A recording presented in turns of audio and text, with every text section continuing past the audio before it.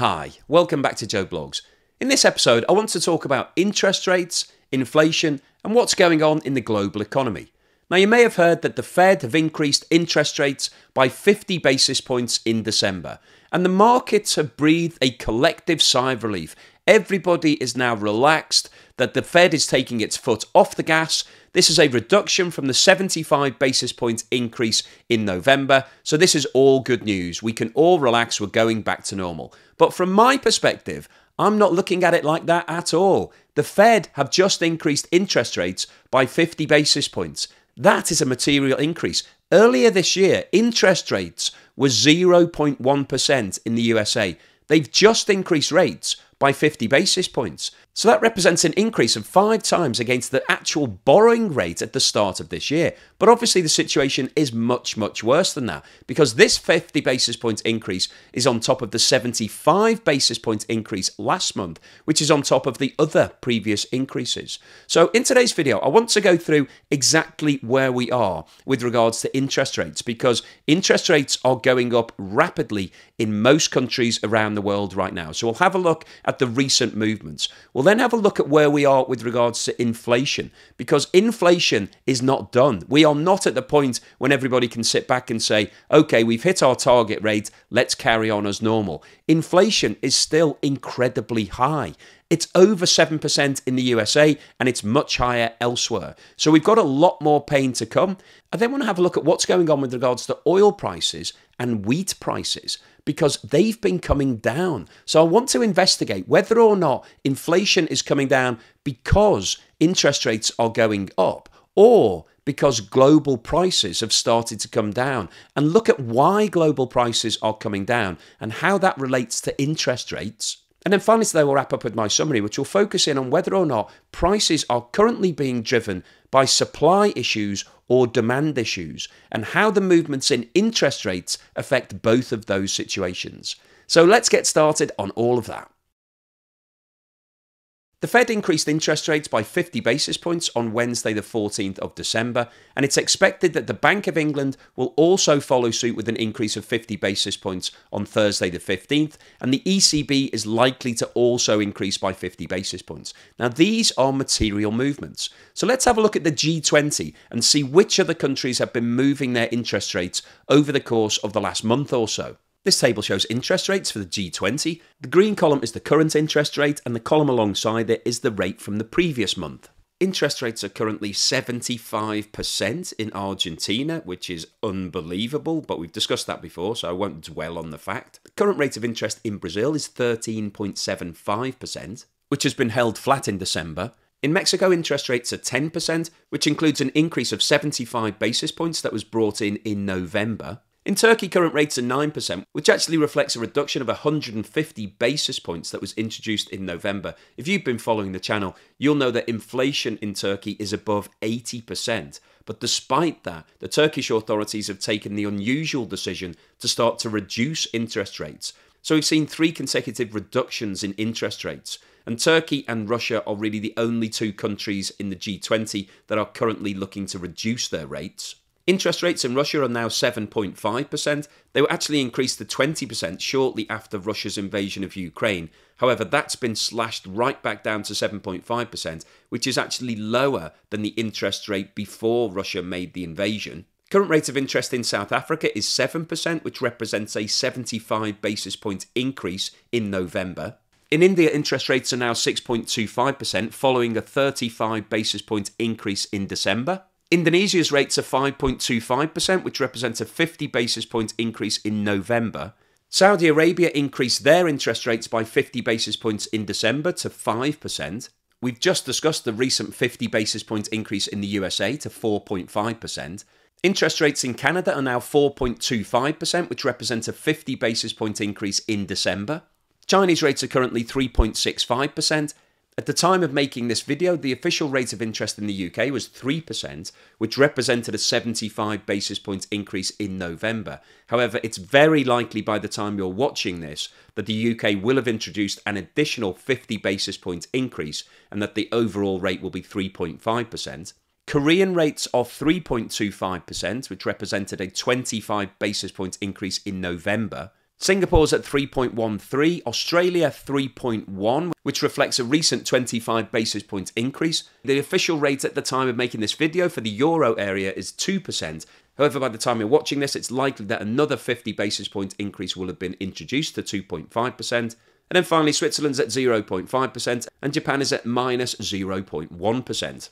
Now, there are a number of reasons why I wanted to go through that list. Firstly, you can see that there is a really big spread in terms of the official rate of interest in all of these countries in the G20. So we haven't got to a nice steady equilibrium where everybody's sitting at around about the same rate of interest. We've got the euro area, which is still below 3%. It's at 2 or 2.5% if they've just brought in that new 50 basis point increase.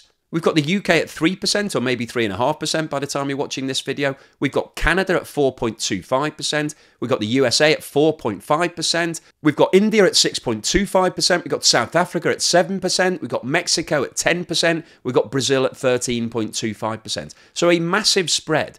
But the consistent theme that we're seeing for all of these countries is really big interest rate increases almost on a monthly basis. So they're coming in at either 75 basis points or 50 basis points, depending on where they're sitting right now in their cycle. And this compares to most countries having a 0.1% total cost of borrowing at the start of 2022.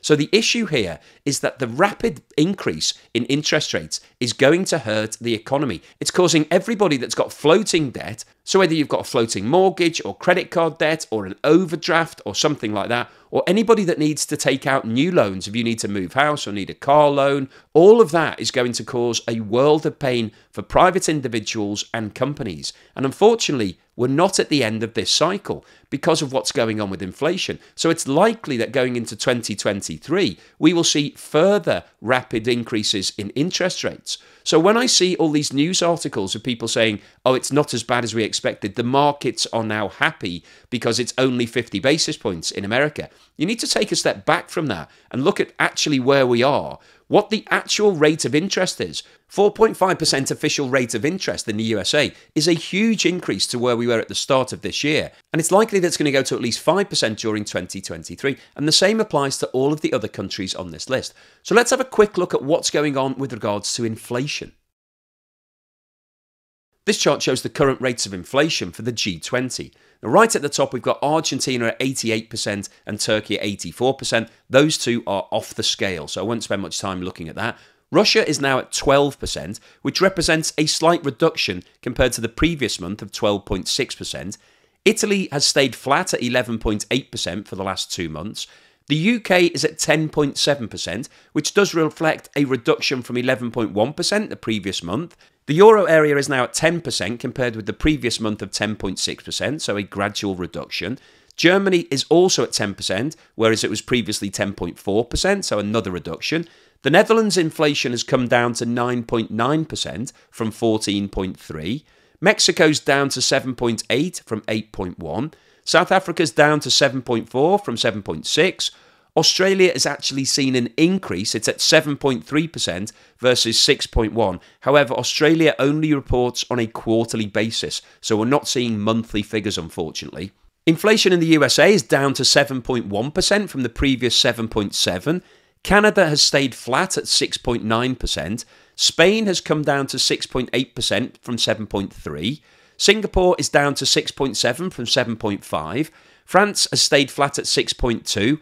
Brazil is down to 5.9% from 6.5%. India is down to 5.9% from 6.8%.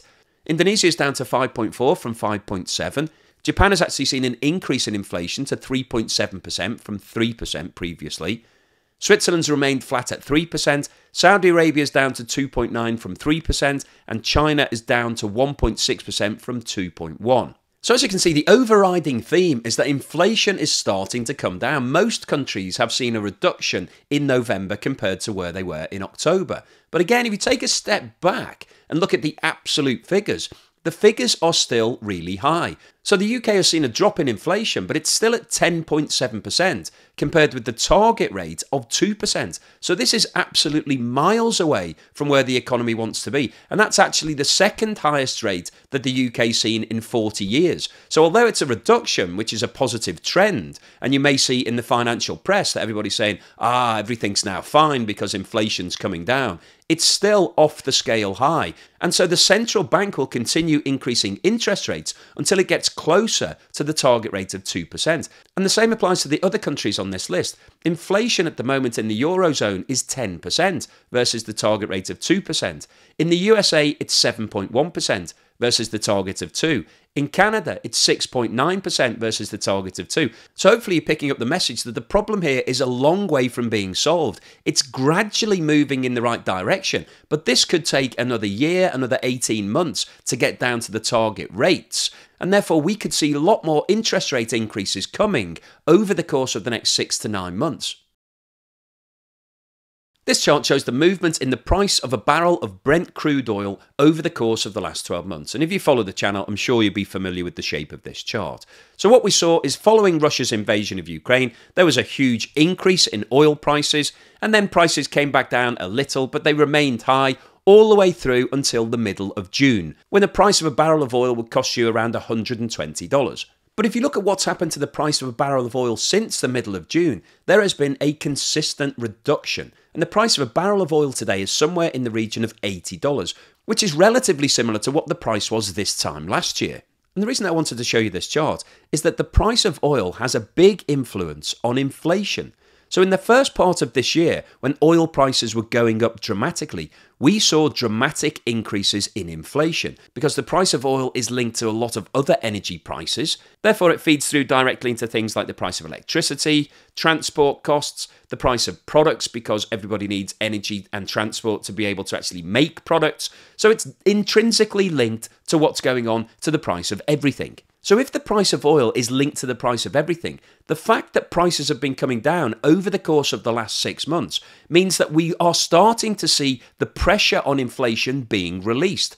Now, what you often find with the price of oil is that price increases are passed through very quickly. So if you go to the pumps, you'll notice that as soon as the price of oil increases, the price that you're paying goes up. However, when the price of oil comes back down, you generally don't see that price reduction passed on so rapidly. So you may read that the price of oil has fallen 10 or 20 or 30%, but you don't see that when you're filling up your vehicle. And that's what's happening generally in the economy. This reduction in oil prices isn't feeding through as rapidly because a lot of the deals that are done on forward contract basis. So the prices that are being paid all around the world may well lag what's happening with the official oil price. So that would then take time to feed through into the economy. And essentially, that's what we're seeing now. We're seeing prices starting to come down because the price of oil has been coming down for the last 6 months. Now, this chart shows the movement in the price of wheat over the last 12 months. And you can see that in March, following Russia's invasion of Ukraine, there was a huge increase in the price. It virtually doubled overnight, and global prices remained exceptionally high all the way through to the middle of July. Prices then returned to a more normalised level, rose again in September through to the middle of October. However, over the course of the last couple of months, we've seen a significant reduction in wheat prices. And once again, the reason I wanted to show you this is that food prices are having a big impact on global inflation. And as the global prices for these commodities comes down, that's releasing pressure on inflation and meaning that we're going to see a gradual reduction in global prices. And the situation is similar to what I talked about for oil, that a lot of these deals are done on a forward contract basis. So when we see a reduction in prices, it often takes a couple of months to feed through into the global economy. So what's the summary and conclusion today? Well, I wanted to post this video for a number of reasons. Firstly, it really annoys me when the mainstream press comes out with glib statements about everything is now fine because interest rates are not rising as rapidly as we expected. The markets have breathed a sigh of relief. I see that sort of headline regularly, and it really frustrates me because everybody's talking about what's happening on a daily basis or a weekly basis. Nobody's taking a big picture overview. It doesn't matter whether the markets go up or the markets go down on a daily basis. You should be looking at the longer term perspective. But unfortunately, these headlines are often focused on what's happening today versus what went on yesterday or the day before. So you can get drawn into thinking that actually interest rates and inflation are no longer an issue to be thinking about because it's better than we thought it was going to be. But just because the markets are expecting the Fed to increase interest rates by 75 basis points and they only increased it by 50 basis points, that doesn't mean there's any cause for good news. The actual situation is that the Fed has increased interest rates by 50 basis points and interest rates are now sitting at 4.5%. That is really high compared to where we were 12 months ago. That is going to cause major problems for the US economy and the global economy because everybody else is following suit. As we saw earlier in the video, a lot of countries are introducing 50 or 75 basis point increases almost on a monthly basis. Now, these are record-breaking levels. Most countries around the world have never seen a 75 basis point increase at any time in their history. So one of these is groundbreaking news. That would be a monumental event. But we've seen multiple of these happening over the course of the last few months. So we've never seen a situation like this before. And the thing with interest rate increases is that they take time to actually have effect. Because generally speaking, most people are paying interest on their loans in arrears. So you find out at the end of the month how much more you had to pay. So it's only once you see that figure hitting your bank account that you think, I've now actually got less money. You may be feeling that you've got less money, but you will actually have less money at the end of the month when it's debited from your account. And that's when it starts hurting. And unfortunately, because we've had consecutive interest rate increases, the price of debt is rising rapidly, and this is going to have a really big impact in 2023. So I wanted to make this video firstly to make that point. Secondly, I wanted to talk about inflation because we're not done on inflation. We are nowhere near the end of this road. There is a long way to go to get back to where all of the central banks want to be with the level of inflation. So there are more interest rate hikes coming at the start of 2023 and beyond. And the big question is, how quickly will those rates of inflation come back down? And that's why I wanted to show you what's going on with regards to oil and wheat prices, because the global price of all of these commodities is having a really big impact on inflation. And as we see oil prices coming down, by definition, inflation will slow down, irrespective of what you're doing to interest rates, because that's one of the biggest drivers. So the big question really is, what is driving inflation? Is it demand driven? Or is it supply driven? So let's talk about prices in very basic terms of supply and demand. So if you've got a situation where demand suddenly increases and supply remains relatively stable, then that will generally cause an increase in prices because everybody wants to buy something, there's a limited amount of supply, and so the price will go up to meet that increase in demand. And that very basic form of analysis is what the central banks are applying their logic to. They're assuming that increases in demand have caused prices to rise, and therefore by increasing interest rates, it reduces everybody's disposable income, it'll reduce demand, and therefore bring prices back down. But the flip side of the supply and demand argument is where things are going on with regards to supply. So if the cost of supply is going up, for example, because the price of oil globally is rising, then that will also push up prices. So inflation can be caused by supply-driven issues. And if it is, then increasing interest rates actually won't have a major impact on that, because if the price of oil stays high and you increase interest rates, that won't bring your inflation down much. All it will do is cause people pain because they'll have less money to be able to spend on more expensive things. And the reason I wanted to mention this is because I think that inflation is coming down right now, partly as a result of the fact that oil prices and commodity prices have been coming down for the last 6 months or so, generally because we're going into this global recession. So we're going to see inflation coming down, but the question is, how rapidly will it come down? Will it get anywhere near 2% over the course of the next 3 to 6 months? And if it doesn't, what are the central banks going to do? Well, from my point of view, I don't think we're going to see inflation getting close to 2% until the end of 2023, or maybe even beyond that. It's going to be a long way from now. So the question then is, what will the central banks do? Will they keep repeatedly raising interest rates to try to get inflation down? Or will at some point they say enough's enough and we can't get there, we're going to have to set a new target rate of 5%, for example? Well, Jerome Powell from the Fed came out directly after their recent meeting and confirmed that the Fed are focused in on the target rate of inflation. So he's basically said, we will keep going, we will keep increasing interest rates. So that is really bad news for the US economy and the global economy, because other central banks are likely to take the same approach. And therefore, I think as we go into 2023, we're going to see inflation coming down, but not rapidly enough to keep all these central banks happy. So therefore, we're going to see interest rates being increased rapidly. That's going to cause an acceleration in the slowdown in all of these economies. And it's likely that the recession will be made worse because interest rates are hiked too aggressively. People and companies will be left with less disposable income, and therefore GDP is likely to contract faster. So hopefully you found today's video useful, informative and thought-provoking. If you've liked what I've said today, please give me a thumbs up, and thank you so much for watching this video all the way through to the end.